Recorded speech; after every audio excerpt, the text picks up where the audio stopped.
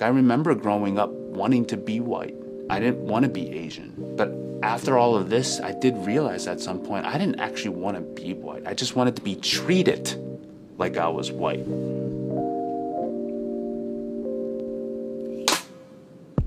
I was born in Korea, adopted at 3 years old into a family in Philadelphia.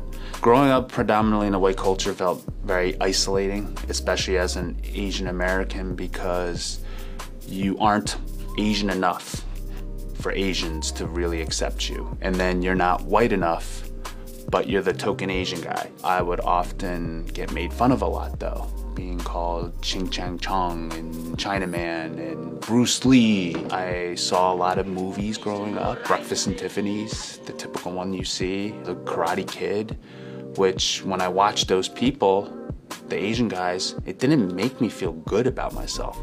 When I was in grade school, I remember just wanting to take this girl out to a dance. And when she told me that she didn't find Asian guys attractive, I was like, oh my God, like, what's wrong with being an Asian guy? Like, why aren't we seen attractive? And what's wrong with me? When I was in college, the first compliment I ever got from any girl was, you're really good looking for an Asian guy.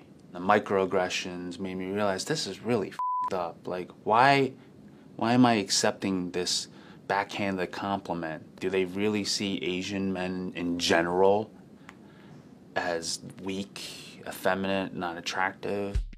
When I was online dating, I thought it was the worst being an Asian guy, and I thought maybe because I was also an Asian model, it would be a little bit better, because I've heard of online dating being horrible for Asian guys, but it was horrible.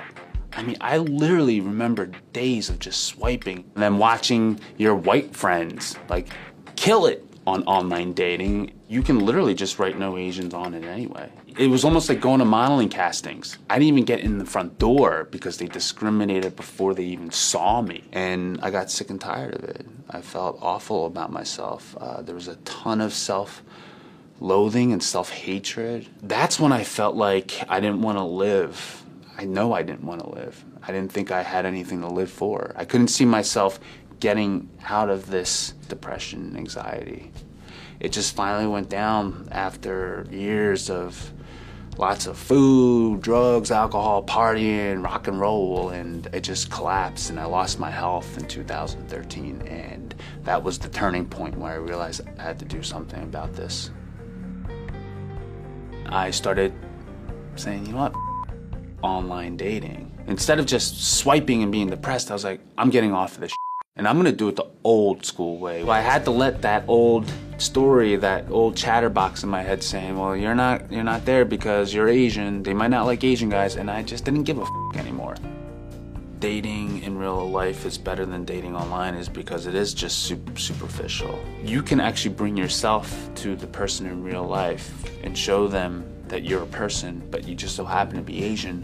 I want every person to embrace their own identity as male, female, transgender, Asian, black, white, whatever it is, because when I started to really embrace that and didn't want to become another race, that's when I started to really love myself and other people saw me differently. Because if you can't even love your own race and your identity, what makes you think other people want to be a part of that if you can't even accept it and love it and celebrate it?